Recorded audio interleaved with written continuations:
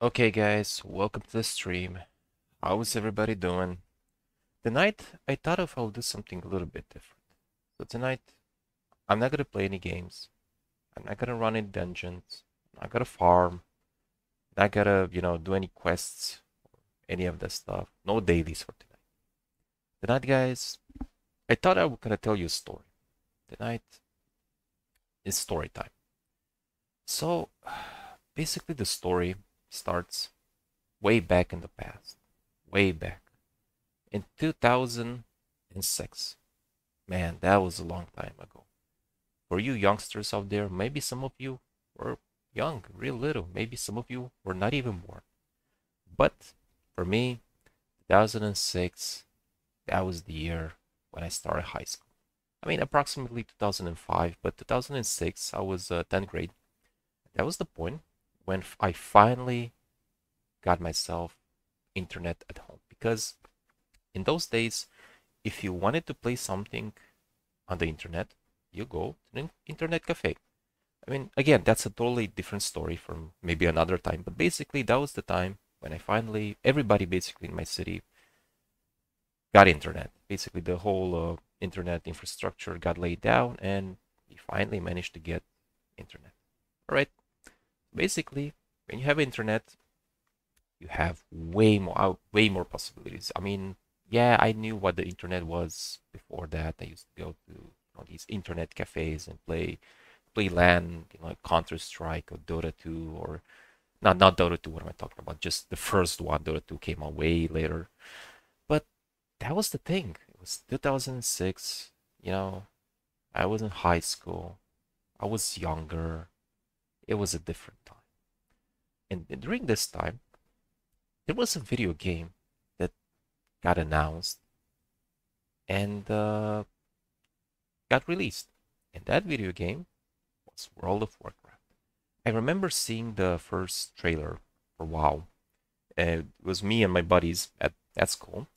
Uh, there was actually a friend that showed me this trailer, and I was blown away. It was basically a gameplay trailer. You guys probably saw that very early gameplay trailer of WoW. That trailer actually came on the Warcraft 3 install disc. If you had Warcraft 3 and you install the game, you will get that trailer. And from my, young brain, I was blown away. That was just unbelievable. That world, that open world. Think about it. You're in 2006. The only games back then where you had open world, you had an open world game where you can explore freely were like, the GTA series. We had Morrowind. We had the Gothic series, but I mean, those were old games, nothing special, and they were single player games. The idea of having this huge world where you can freely explore was mind blowing. But the nice story is not going to be about WoW. We're going to talk about WoW some other time. The nice story is about a little MMO, a little video game called Mu Online, MU Online. Now, how did I got to find out about MU Online? Well, basically, I wanted to play WoW. I had a few friends at school that were playing WoW. But back then, in order to play WoW, you needed a really strong computer, like a really good computer. And you have to understand, we're in 2006. We didn't had like the computers. You guys probably don't remember. We didn't had the types of computers we have now. Computers back then were really bad. Even the expensive ones. If you would get like like a really expensive computer, that would actually be really bad. So let me give you the specs about my computer. When I started high school, my parents got me a new PC, which was really expensive for that time. And the specs for that PC was it had a processor. It was an Intel Celeron processor, 2.4 gigahertz, one core. There were no multi cores back then, just one core. No dual core nor quad core. Maybe I think the dual core just came out, but that was really expensive. So yeah, we didn't have my parents didn't have a lot of money, so we just they bought what they afforded. So the first computer just had one core, no dual core, nor quad core, no none of that, no hyper threads, no. You just had one core and that's it. All right. I had 256 megabytes of RAM. Megabytes. No gigabytes. No, just, like 16 gigs of DDR. No, just 256 megabytes of DDR1. Got that, guys? DDR1, right? We didn't have DDR2. I mean, only later when I was in college, I got myself a laptop that had DDR2. No, it was DDR1. And I don't even remember the clock speed of those RAMs. They were really shit. Just basically my motherboard had just two slots. No, it had two slots, and I think the maximum was like 512 megabytes. But that's it, 256 megs, and that's it. And a 40 gigabytes hard drive. I mean, you were, in the early 2000s, and yeah, in a way, 40 gigabytes was kind of enough, but it was really slow. I mean, it was this very old classic hard drive. It was really slow. It made a lot of crackling noises, and yeah, it wasn't the best. But that's all you had. I mean, most computers back in those days, you had to choose from 40 gigabytes or 80 gigabytes. I mean, the 80 gigabytes were the expensive ones, were the really good ones. But that's all you had, right? Nothing fancy, just basic stuff. Okay, and I had this really crappy monitor. I mean, it looked like a box basically. It was this huge box on my table, and that's about it. That's all I got. So basically, this is what we're starting for. Ah, yes, and the internet was cable, right? So basically, you had this modem, and you had the TV cable, which you will connect into the modem, and then from that modem, you will connect to the computer. It was really shitty, and you basically had a static IP, and the speed of the download was really bad. Guys, get this. In order to download an 600 megabytes movie from torrents back then, you had to wait around a week. The download speed was like 12 kilobytes. But okay, enough about that. I'm just telling you to understand the context in which the story begins. So basically, I wanted to play WoW, right? And yeah, my friends back then didn't play on the retail server, on the original server, because where I live, here in Eastern Europe, back then it was really hard to, most people didn't have credit cards, or nowadays, yes, you can just go to the store next to you and just buy some WoW time. Now it's a very different time from back then. But back then, there was just no way how you can buy a WoW subscription. You can just only play it on the private servers. So yeah, back then, you have to understand, guys, when WoW came out, private servers appeared. I mean, I personally, I think it was like day one. You had the retail WoW, and you had the private servers. These two came in parallel. I mean, there were private servers from day one. Yes, and my friends played on private servers. Why did they play? Well, because they had better computers. That's that's the whole thing. And the computer I had, that Intel Celeron, the computer I just told you about, it just couldn't run well. It simply could not run the game. I mean, I installed it, and I just clicked open, and it just freeze. It simply didn't have. And yes, I forgot about the card. I didn't have a graphics card. It was an integrated graphics card, basically on the processor. So back then, dedicated video cards were kind of most computers didn't have them. If you wanted to have a dedicated video card, you had to buy it separately, which was very expensive. So that's it. It's yeah, nowadays if you want to buy like if you want a dedicated video card, you just buy it from Facebook Marketplace. It's so easy. I mean, the time it's so different nowadays than it was back then. So basically, my parents bought the computer, and that was about it. So, was in high school. All my friends were playing WoW. I wanted to play WoW, but I simply could not get it. So, what do you do when you want to play a game and you can't do it? Well, I tried to find alternatives. What alternatives, you ask? Well, let me try to see. Let me search online to see if there aren't any other games that look like WoW but have minimum system requirements. And again, the fascinating thing for me about WoW was the fact that you can play it in multiplayer. The idea that you can play in a world full of other players, hundreds of players, that was mind blowing. I mean, I know that nowadays that's it's no big deal. I mean, most games nowadays are just multiplayer or co-op or whatever. But back then, that was mind blowing. You have to understand, World of Warcraft was just a huge shift in culture, in gaming culture. Back then, I mean, most games were single player. You see, the technology was not advanced enough to create these. I mean, Blizzard did something revolutionary for back in those days. So again, I tried to find a game that I could play, and I kept searching online, and I found Ultima Online, and I think was there was another game, this very Korean game. I don't even remember its name, but they were all really shitty, really bad game. And again, they still work really bad on my really crappy computer.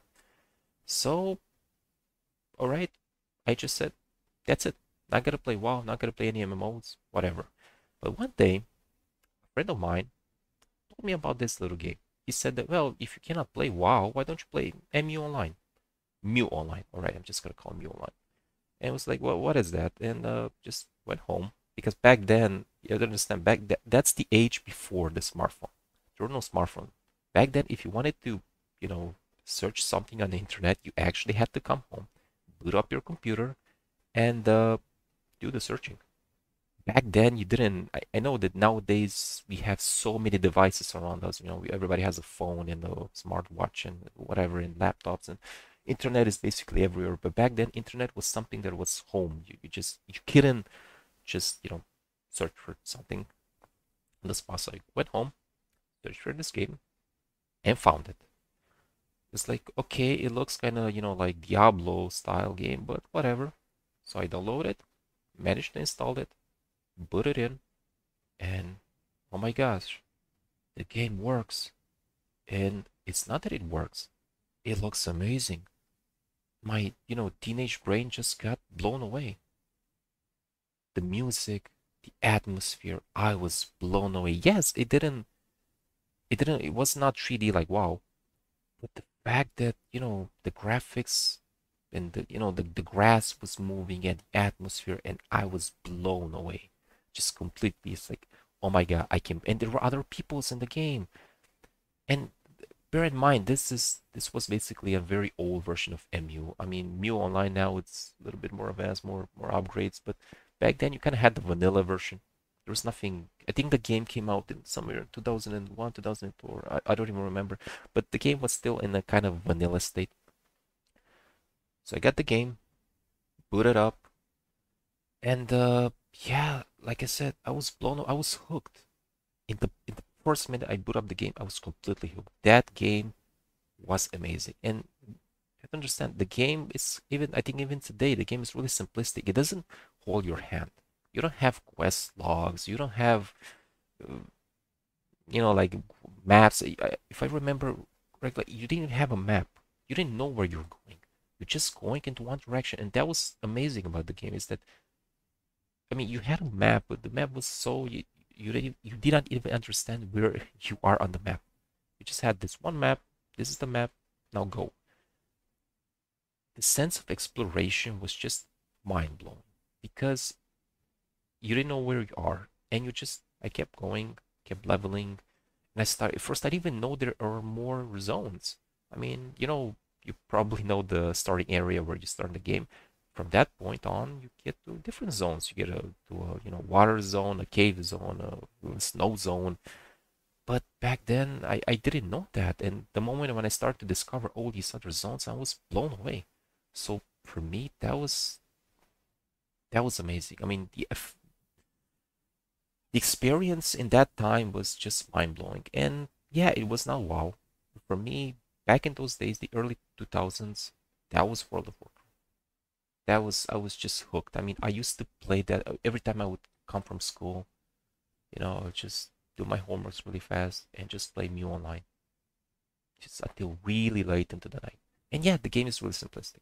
You have to understand, it's kind of what's amazing is that that game back then was really simplistic, but I put on hundreds of hours, and it was incredibly immersive. Even if it was really, really simple. The game is very basic.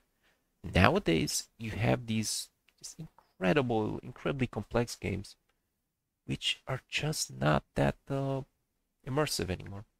And I know maybe this is a discussion for some other time, but I it's hard to understand why these games back in those times, which these games were really simple, were a lot more immersive than today's games, which are objectively way more complex. And I'm talking about like even WoW basically today, World of Warcraft today, it's way more complex than vanilla WoW. But WoW today simply feels I don't know, it's not that immersive. I feel that most of the times I'm just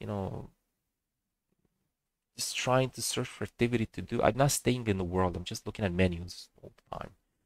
So yeah, Mu Online was an amazing experience, and I played that for all through all my high school period. That was my game. And my friends, I told them, hey guys, I cannot play WoW, but I'm playing MU Online. And you know what their reaction is? What a piece of shit. Yeah, they thought that MU Online was crap. And yeah, I agree. It was kind of a crappy game, but I didn't care. I had fun. I was enjoying myself. And yes, they were playing WoW. Yes, the new, Burning Crusade was launching and they were having fun, but you know what? I didn't care.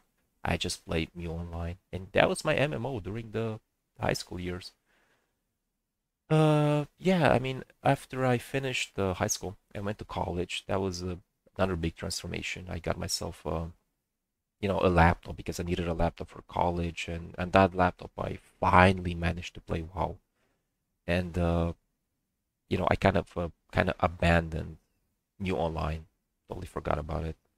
But that experience, and recently I kind of rediscovered the game, and I was actually thinking that maybe I should just play a little bit, reinstall it, make a first impression video about it. And yeah, it's basically just nostalgia.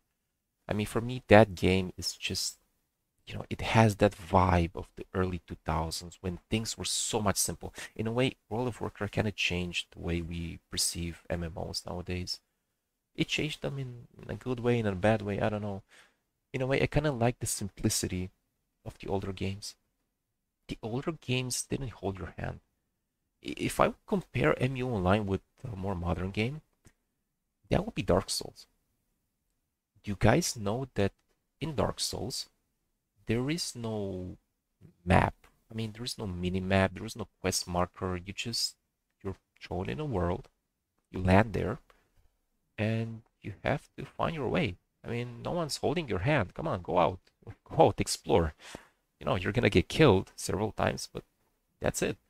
So in a way, for me, Mu Online was the same type of experience. It's just very tough. And yeah, in that game, back in those days, I would die a lot. I would die. I mean, that game was really raw, brutal because it didn't actually teach you how to play the game. You had to, find out by yourself. And yes, I even made a lot of friends in that game. There were still, that was actually, I think, one of my first ever games where I interacted with other players online. I mean, yes, I also used to play other games. Like I used to play Counter-Strike, like 1.1.6, the old classic Counter-Strike. But that was a shooter. That was not a persistent world.